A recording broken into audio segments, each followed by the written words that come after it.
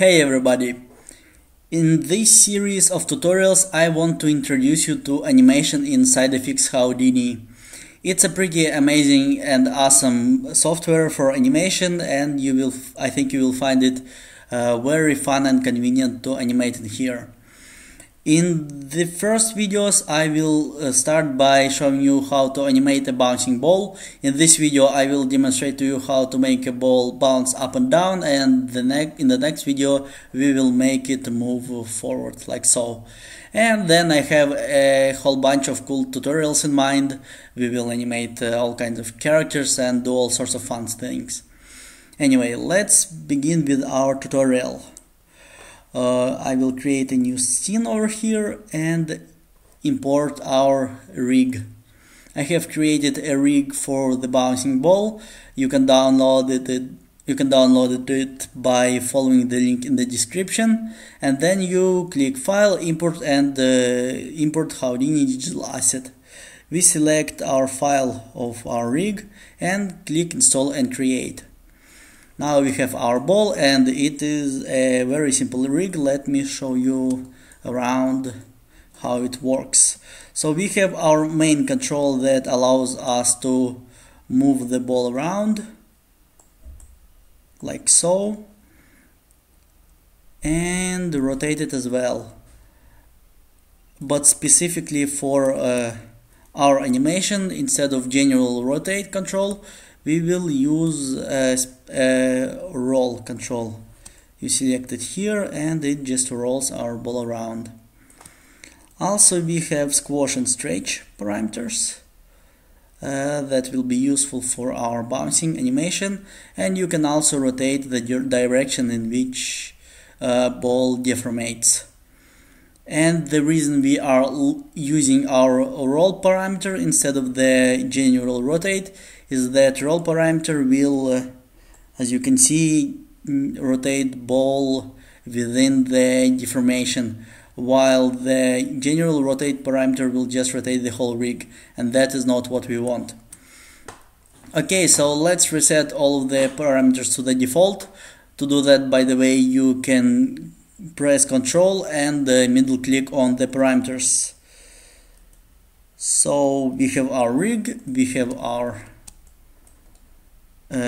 ball, and we are ready to start animating.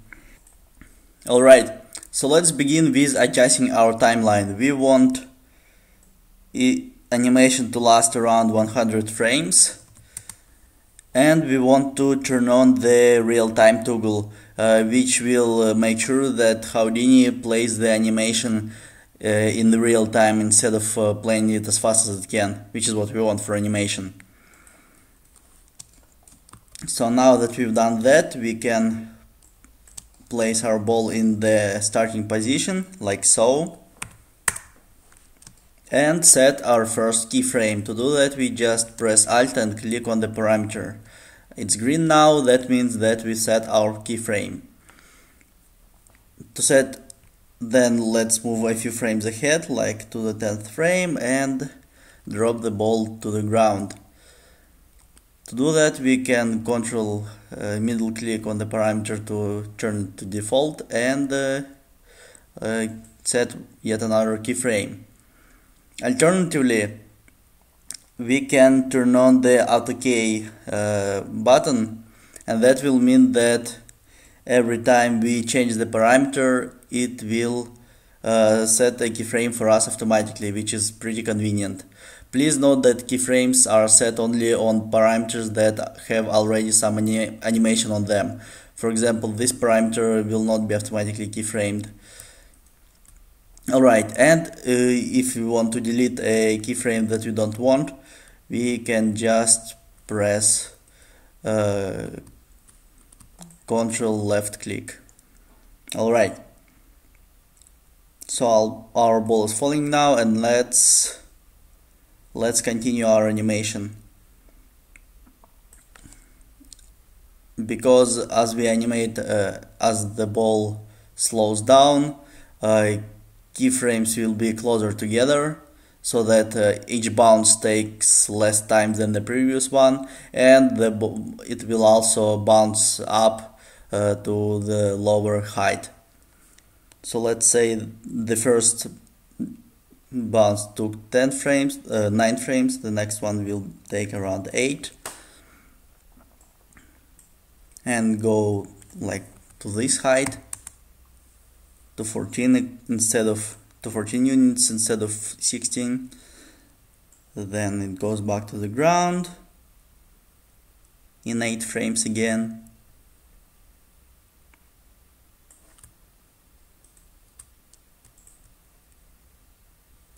Then back up, and we will just continue setting the keyframes.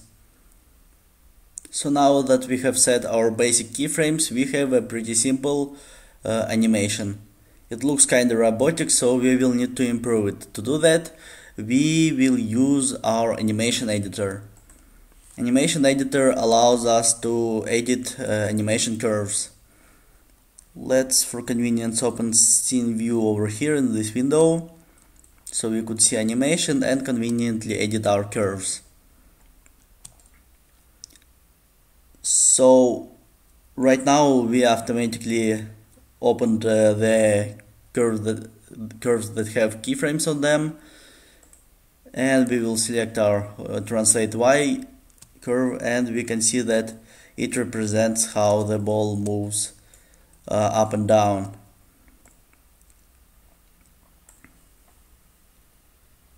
So for example, if we want to adjust some of the height on this keyframe, we can just drag these handles up and down to make sure that our height is decreasing gradually and nicely. More importantly, as you can see, the horizontal handles mean then that when the ball gets closer to the keyframe, it slows down, and then it speeds up as the curve gets steeper. When the ball bounces off the ground, that's not what we want. We want the bounce to be, sharp. To do that, we can select all of our handles at the bottom and press T, which means untie handles. You can also right click and see that it's somewhere over here. Tie and tie, T here. And now we can edit the handles so that each bounce would be sharp, like this.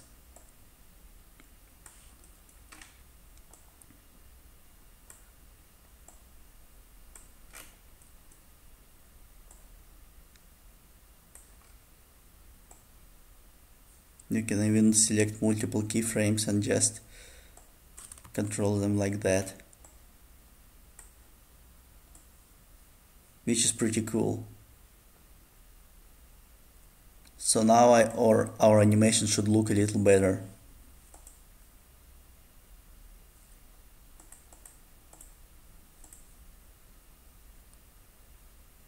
See, it's already more natural. Also, if we want, we can add several extra bounces at the end just by copying and pasting keyframes, Ctrl+C, Ctrl+V in the animation editor. And now we will have last several bounces very neatly.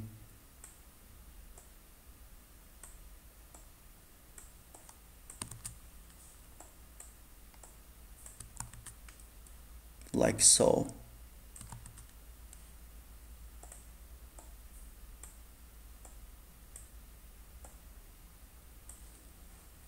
Nice.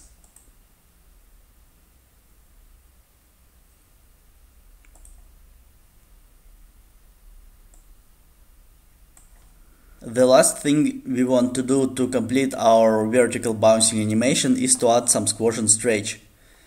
Basically, the idea is simple, is that before hitting the ground, ball stretches like so. We will set our first keyframe at 0, like this. So at first our ball is round, then right before it hits the ground it stretches,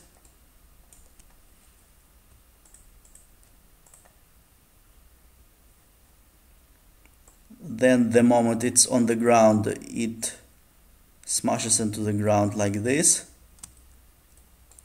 and right the next keyframe it stretches again.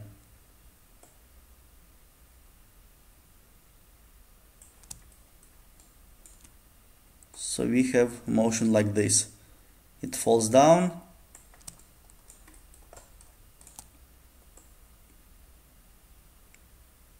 bounce, and he's round again when he's at the top, when it's at the top. So let's just set all the keyframes for squash and stretch. So now that we have set our squash and stretch, our animation looks like this. Something is wrong with it, and you can see it in the animation editor. When we open our squash and stretch parameter, you see that it slowly and gradually turns into, let me show it over here. So when ball drops down, it slowly and gradually stretches. That's not exactly what we want. We want it to happen faster as it hits the ground, and when it's at the top we want it to be around as long as possible. So we will just edit our curves, and the same with bounce up. We want it to be stretched for a few frames, but then we want it to quickly become normal shaped and round. So we will edit our curves for each bounce.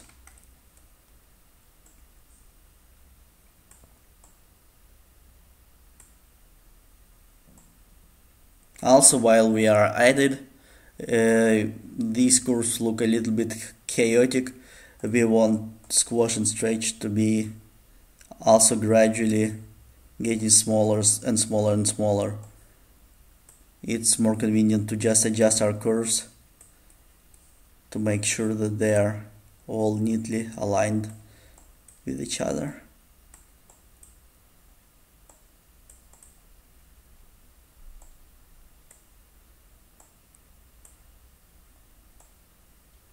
Like so.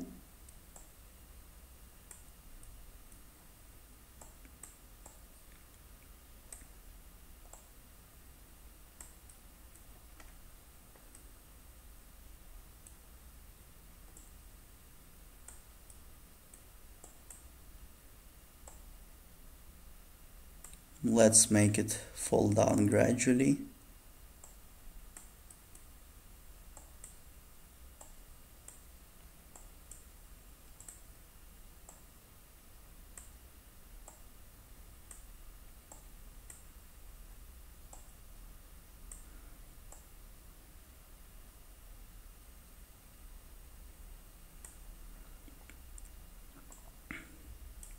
And the amount of squash it gets should also slowly decrease.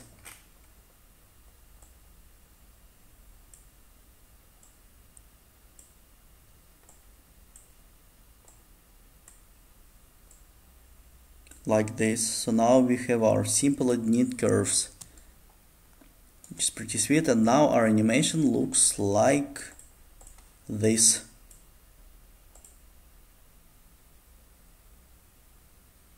Which is a pretty nice bouncing ball animation. Now if we want to render this animation, we can simply turn off the visibility of our controls and then click flipbook button, and it will re-render our viewport in the sequence of frames. So now we have our neat little nice bouncing ball animation.